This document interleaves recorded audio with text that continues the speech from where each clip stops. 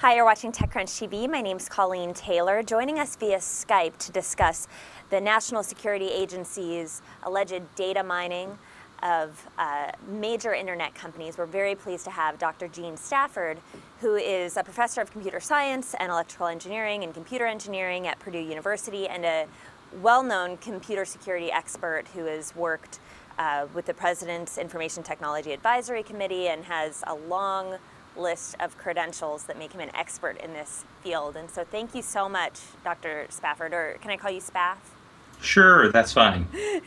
Dr. Spafford, for coming and joining us here. I just want to kick off with the question that everyone seems to be asking, is that we're seeing from the Washington Post in these leaked slides about the NSA and the PRISM program, and now with the denials from the internet companies that have been implicated in these slides, saying that there's absolutely no direct access to their servers that they're providing. And in fact, they haven't heard about the PRISM program at all until yesterday when we all heard about it. Who's right here? Does this mean that somebody's lying? Well, there are a number of different possibilities that could explain what we've seen and what we've heard. And certainly one of those is that PRISM, or whatever it may be described in those slides, doesn't exist. We don't know where those slides came from. They look like they might be authentic, and personnel at the Guardian newspaper and the Washington Post have said that they have verified them. But it's a question of how did they verify something that is supposed to be top secret, limited access information. So that's one possibility. A second possibility is that when the spokespeople have been interviewed about this program, they may be under strict court order not to reveal anything about its existence and could face significant penalties if they were to verify that such a system existed. Keep in mind that interviews with the press are not under oath, and so they might be in a position to lie, especially if there were significant penalties. A third possibility is that whatever program that exists that they may be a part of may be named something else or not even have a name. And so when they say they've never heard of PRISM, they could be telling the truth. But there could be some other thing they're aware of. Fourth possibility is that whoever's responding to the questions simply is telling the truth and doesn't know that such a program exists. Certainly if such a program were in place, only a small number of people would know about it.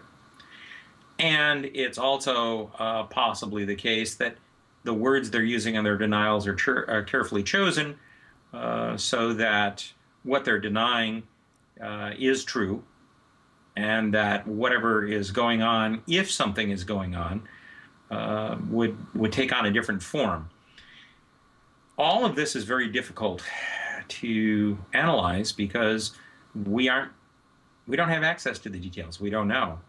And in some sense, if the program exists in some form, the purpose for which it's being used, which is to track potential terrorists, possibly espionage, possibly organized crime. These are things that they don't want to divulge the details because that would wreck the effectiveness of the program, something that may have taken years and many millions of dollars to put into place. So it's one of those things that we may not ever really know what the answer is. But there are a number of explanations other than outright lying. Right. Which one do you personally think is true? I imagine that there is some legal method for law enforcement in different countries to gain access to data held by social media corporations, to gain access to email and ISPs. That's the kind of thing that law enforcement has been doing for many years, being able to get the appropriate court orders and to go to those companies. Makes a lot of sense, and there isn't a reason for those companies not to cooperate with those orders. Right. To do something on the scale that's alleged is possible. I really don't know what to believe. I tend to question whether or not that would be done. These corporations are international in scope. They're not U.S. And to be involved in something like that could put their personnel at risk in other countries, could hurt their business models. And the officials I've talked to at a number of multinationals are extremely sensitive to not appear exhibiting undue favoritism to the U.S. or to any other country for fear of its damage to their personnel and their corporation. Right. So even if they're a U.S.-based company like Facebook, Google, Microsoft, all these companies implicated are, if they were giving this access to the U.S. government and not to the U.K. government, then that would be a big problem.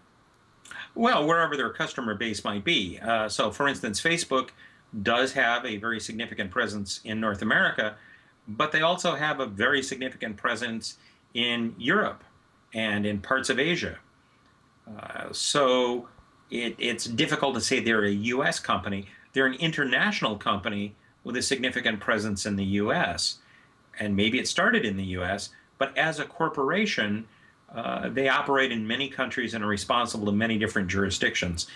So that really complicates issues of law enforcement, corporate governance, and a lot of these other related issues. Right.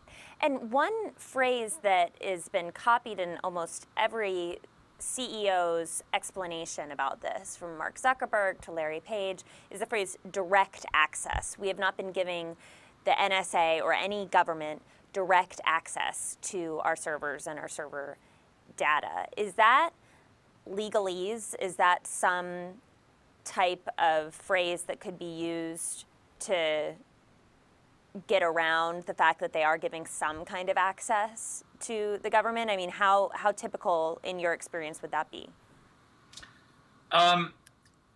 If a law enforcement agent were to have a warrant for access to an email account and were to take it to one of these companies, personnel at those companies would retrieve the information and provide it to the law enforcement agent. That's indirect access. So if you were to have an executive say, we don't provide access to law enforcement, that would clearly be untrue. Saying that we don't provide direct access is saying that we don't provide a connection where they can directly go in and look at the data. And that's been alleged in some sense by people who've looked at one of these purported slides and said, oh, look, they've been given access to all of these servers. Well, that's what I find hard to believe, and I think that's what's being denied by these executives. Right. So what is there a possibility, one theory that has been bandied about on the internet a bit is that, you know, Google or Microsoft or Apple could be copying their own data and providing it to the NSA, so that the burden of copying is on Google or Yahoo, and so that way they're not providing direct access to the information, but they are providing all of the information nevertheless. How big of a scope would that be? How possible is that? Considering the volume of data that is held by those organizations, to be copying that would be a huge burden in time, in energy, in equipment, in media. That certainly seems unlikely, because they would have to be doing that on a very large scale, and many of their employees would have to know about it. It would have to be, it would show up in any kind of engineering calculation for the amount of infrastructure that they have in place. It isn't impossible, but again, it would seem to be very unlikely. And in the slides that have leaked, it says that this program, PRISM, only costs the NSA something like $20 million. So it seems like if the burden isn't quite following on these companies, if it were falling instead on the government, is $20 million an accurate amount of money to pay for this kind of scope? one would be very hard pressed to even build a data center for $20 million, let alone at government rates. This is one reason actually to doubt some of the veracity of those slides. Any program that's only in the tens of millions would seem to be unlikely for an agency like the NSA. So what do you think is happening then here? I mean, is it much ado about nothing? Well, I don't know. I have no access to the information. I don't know what's actually going on. I think there are several things here that are interesting about this. The first is, in the last 3 days, we've seen 3 highly classified bits of information that were at the center of stories broken by The Guardian in England, all involving highly classified U.S. documents. That indicates that there is potentially some very significant leak of someone who's violating their oath, who's disclosing information that's protected by law, and is undoubtedly going to be raising the ire of law enforcement, intelligence, government agents throughout the U.S. Because they don't know what else may be leaked. This is a major problem and is likely to provoke a significant backlash. It raises some questions about the veracity of that information.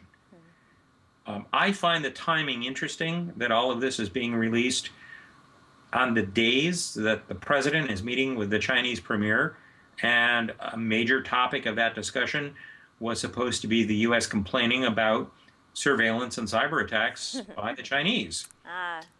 One of the things in security is that there are no coincidences, and so one can't help but wonder if there isn't some political motive. Who's really behind this? If in fact this was a real story, I don't know, but it does make me wonder. What does come out of this, however, the Verizon story, this story, is a reminder how much our technology enables for data collection and analysis about our private lives. It reminds us about how much we have allowed to happen as a response to terrorism with things like the Patriot Act in the US here. And that so much of this has occurred without any real public debate about the nature of privacy. What is our privacy worth? And even so, it's a little bit ironic, I think, that I've seen so much discussion about privacy on Twitter and Facebook and blogs where people post pictures of themselves and their personal information and their location information, and they're complaining about privacy invasion. So we have a number of things here that need to be discussed, and perhaps this is something that we can use as an entree to begin that discussion. I see. So people are voluntarily giving up this information, but they volunteer to give up what they volunteer to give up, and I suppose the real feeling of intrusion here is that it's a secret thing, or allegedly a secret thing. Yes, and it's interesting. People have said, well, we don't know who's getting the information. Well, they have no idea when they're posting it online either who's getting that information. They say that they're only sharing with their friends. Well, again, posting online in public fora goes to a much larger audience. There are all of these arguments back and forth which sort of display a fundamental lack of understanding of what the technology is capable of, what information is actually out there, and also a little bit about the trade-offs between security and privacy that officials have been making, assuming that that's what the public wants. We have, as a populace, been very vocal about our concern about terrorism, even though it is an extraordinarily unlikely kind of event, and we seem to have been willing to give up an awful lot of information for a very tiny amount of extra security. For example, suppose that this system exists as described. Didn't stop the Boston Marathon bombing, did it? Right. Yeah, that's a very good point. And my last question here is that we could go on for a long time, and it's such a pleasure to have you here, but I just want to ask, you've talked in the past about how we don't really have a lot of tech-savvy people in our government, in Congress, or at the higher levels of elected office. Do you think that there's a disconnect here? Is this finally, these kinds of news stories, could we spur more people to get involved with the government? I mean, how do you see this larger trend? I would hope that more people would get involved from the tech community in politics, at least in having dialogue with our decision makers. We see a tremendous lack of technological understanding, scientific understanding, exhibited by many candidates, some who attack issues of genetic research, vaccines, some of the issues about global climate change. They deny the science behind many of these issues. In information technology, we see a certain lack of awareness. One senator was quoted as saying, "Why are people so upset? It's just metadata," which indicates a lack of knowledge about how metadata can be used to reveal as much or more than what would be in a conversation.